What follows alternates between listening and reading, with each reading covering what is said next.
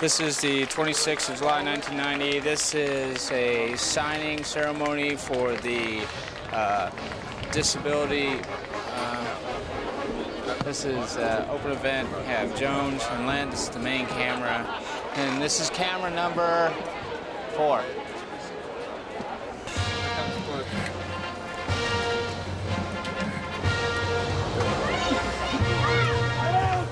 Ladies and gentlemen, the President of the United States and Mrs. Bush.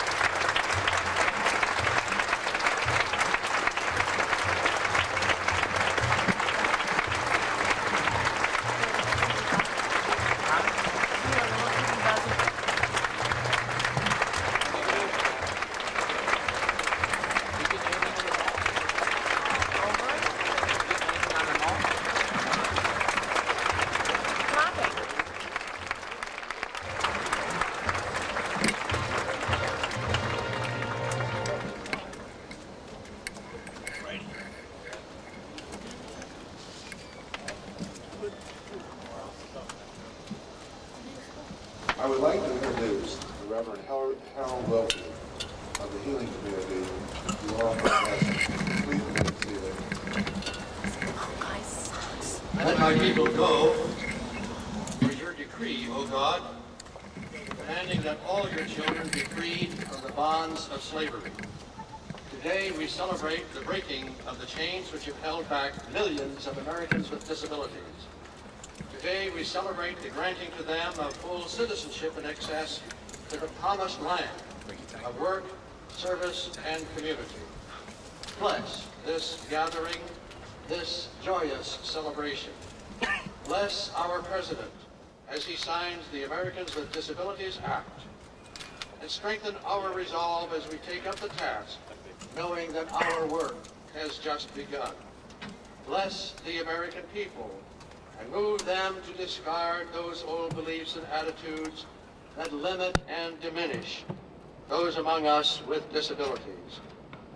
Our prayer is in your name, O God, whom we call by many names, the God and Father of our Lord Jesus Christ, Allah, the compassionate and merciful one, the God of Abraham, Isaac, and Jacob, and of Rebekah and Sarah and Ruth, the ground of all being, the infinite source of love and light. Amen.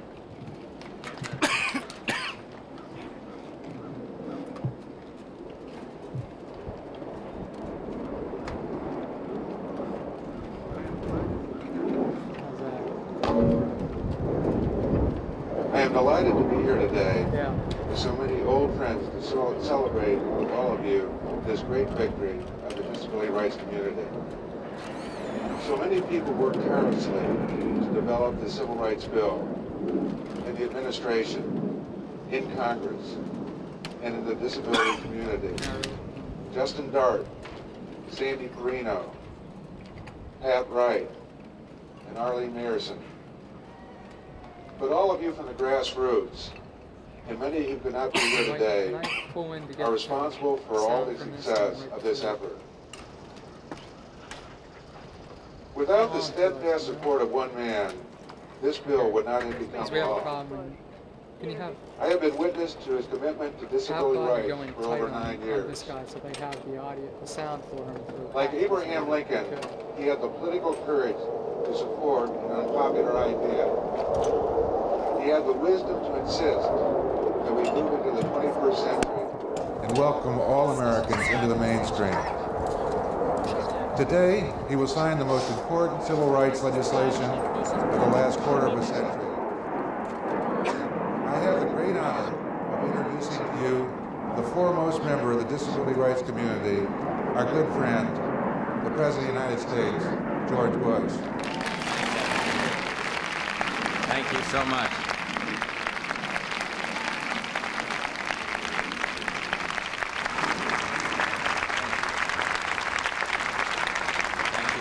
Thank you all. today.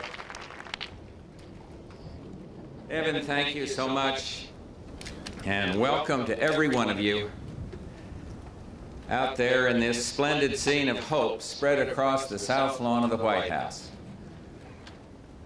I want to salute the members of the United States Congress, the House, and the Senate who are with us today, active participants in making this day come true.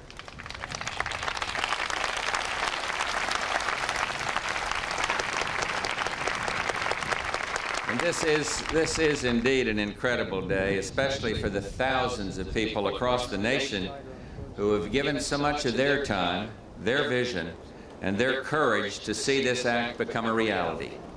You know, I started trying to put together a list of all the people who should be mentioned today.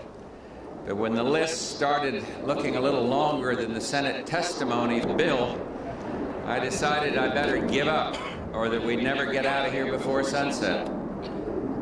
So even though so many deserve credit, I will single out but a tiny handful, and I take those who have guided me personally over the years. Of course, my friends Evan Kemp and Justin Dart up here on the platform with me.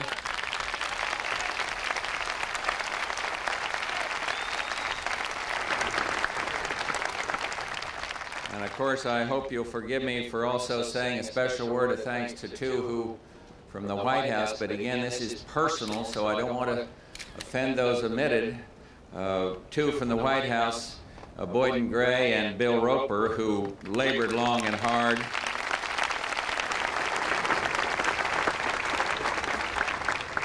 And I want to thank Sandy Perino, of course, for her leadership.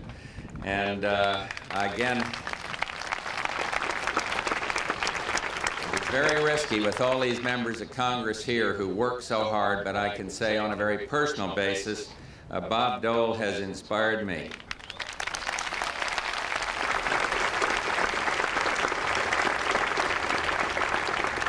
This is an immensely important day, a day that belongs to all of you. And everywhere I look, I see people who have dedicated themselves to making sure that this day would come to pass. My friends from Congress, as I say, who work so diligently with the best interest of all, at heart, Democrats and Republicans, members of this administration, and I'm pleased to see so many top officials and members of my cabinet here today who brought their caring and expertise to this fight, and then the organizations. So many dedicated organizations for people with disabilities who gave their time and their strength. And perhaps most of all, everyone out there and others across the breadth of this nation are 43 million Americans with disabilities. You have made this happen. All of you have made this happen.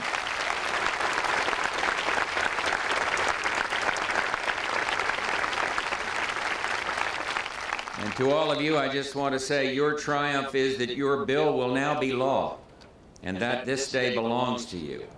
And on behalf of our nation, thank you very, very much.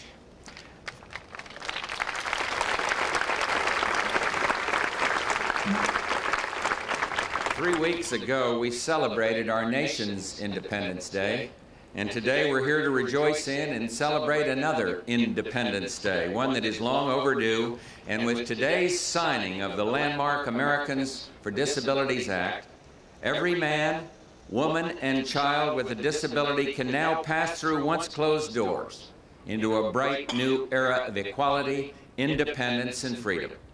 And as I look around at all these joyous faces, I remember clearly how many years of dedicated commitment have gone into making this historic new Civil Rights Act a reality. It's been the work of a true coalition, a strong and inspiring coalition of people who have shared both a dream and a passionate determination to make that dream come true. And it's been a coalition in the finest spirit, joining of Democrats and Republicans, of the legislative and the executive branches, of federal and state agencies, of public officials and private citizens, of people with disabilities and without. This historic act is the world's first comprehensive declaration of equality for people with disabilities, the first.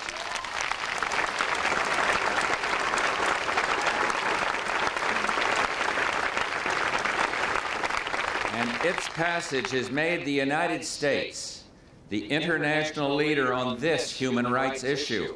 And already, leaders of several other countries, including Sweden, Japan, the Soviet Union, and all 12 members of the EEC have announced that they hope to enact now similar legislation.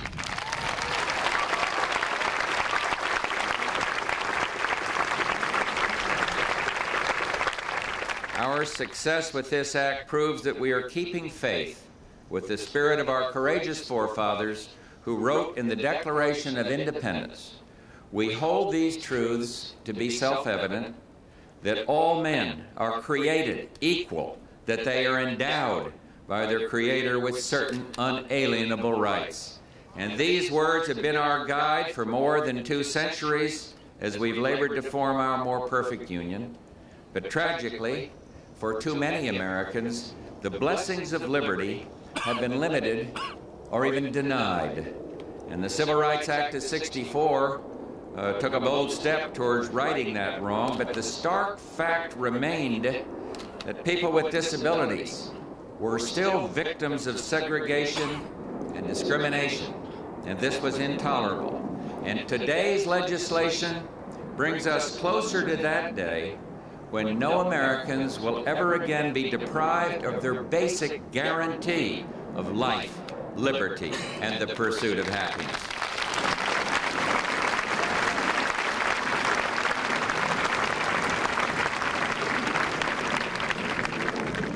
This act is powerful in its simplicity. It will ensure that people with disabilities are given the basic guarantees for which they have worked so long and so hard. Independence, freedom of choice, control of their lives, the opportunity to blend fully and equally into the rich mosaic of the American mainstream. And legally, it will provide our disabled community with a powerful expansion of protections and then basic civil rights. It will guarantee fair and just access to the fruits of American life, which we all must be able to enjoy. And then specifically, first, the ADA ensures that employers covered by the Act cannot discriminate against qualified individuals with disabilities.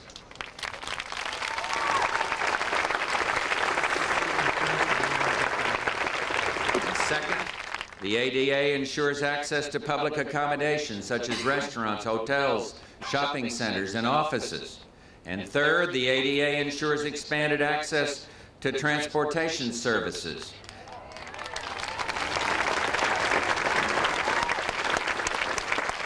And fourth, the ADA ensures equivalent telephone services for people with speech or hearing impediments.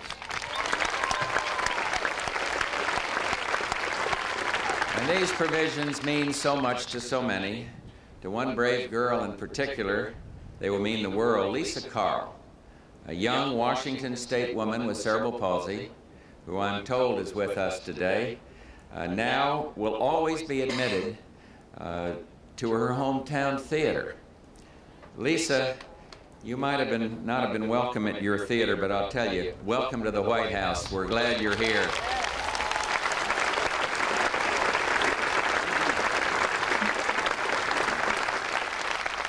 The ADA is a dramatic renewal, not only for those with disabilities, but for all of us, because along with the precious privilege of being an American comes a sacred duty to ensure that every other American's rights are also guaranteed. And together, we must remove the physical barriers we have created and the social barriers that we've accepted. For ours will never be a truly prosperous nation until all within it prosper. And for inspiration, we need look no further than our own neighbors. With us in that wonderful crowd out there are people representing 18 of the daily points of light that I've named for their extraordinary involvement with the disabled community. We applaud you and your shining example, and thank you for your leadership for all that are here today.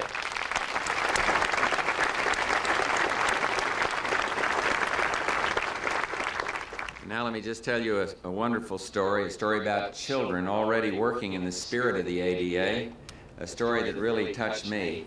Across the nation, some 10,000 youngsters with disabilities are part of Little League's Challenger Division. And their teams play just like others, but, and this is the most remarkable part, as they play, at their sides are volunteer buddies from conventional Little League teams. And all of these players work together. And they team up to wheel around the bases and to field grounders together, and most of all just to play and become friends. We must let these children be our guides and inspiration. And I also want to say a special word to our friends in the business community. You have in your hands the key to the success of this act, for you can unlock a splendid resource of untapped human potential that, when freed, will enrich us all. I know there have been concerns that the ADA may be vague or costly or may lead endlessly to litigation, but I want to reassure you right now that my administration and the United States Congress have carefully crafted this act.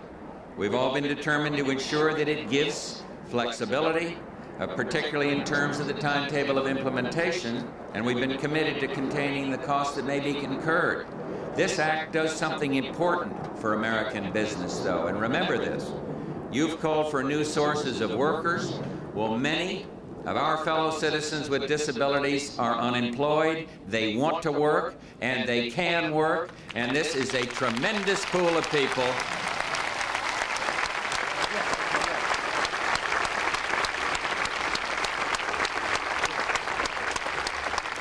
And remember, this is a tremendous pool of people who will bring to jobs diversity, loyalty, proven low turnover rate, and only one request, the chance to prove themselves. And when you add together federal, state, local, and private funds, it costs almost $200 billion annually to support Americans with disabilities, in effect, to keep them dependent. Well, when given the opportunity to be independent, they will move proudly into the economic mainstream of American life, and that's what this legislation is all about.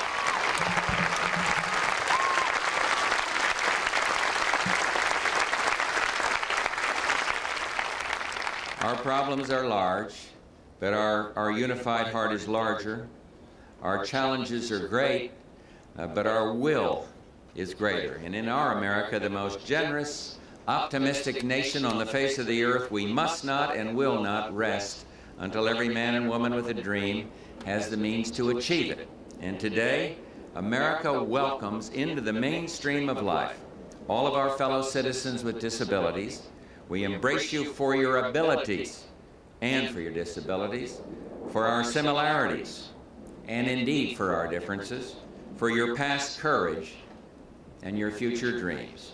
And last year, we celebrated the victory of international freedom. Even the strongest person couldn't scale the Berlin Wall to gain the elusive promise of independence that lay just beyond. And so together we rejoiced when that barrier fell. And now I sign legislation which takes a sledgehammer to another wall, one which has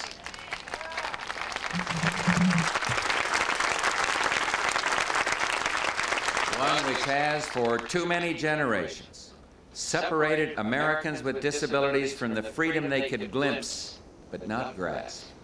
And once again we rejoice as this barrier falls, proclaiming together, we will not accept, we will not excuse, we will not tolerate discrimination in America.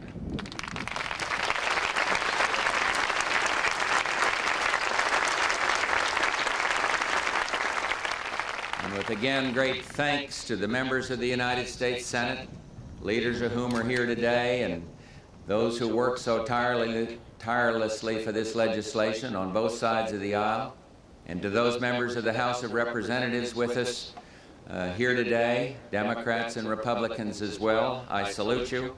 And on your behalf, as well as the behalf of this entire country, I now lift my pen to sign this Americans with Disabilities Act and say, let the shameful wall of exclusion finally come tumbling down. God bless you all.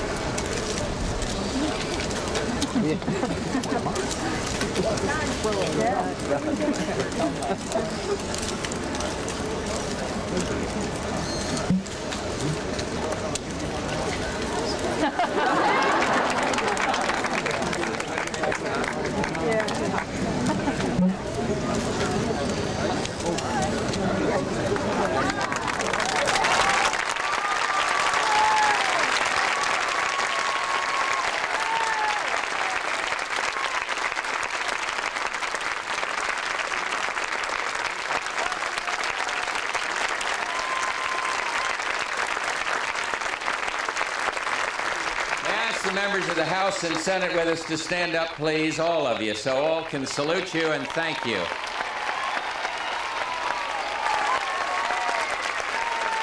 Thank you all. Well done.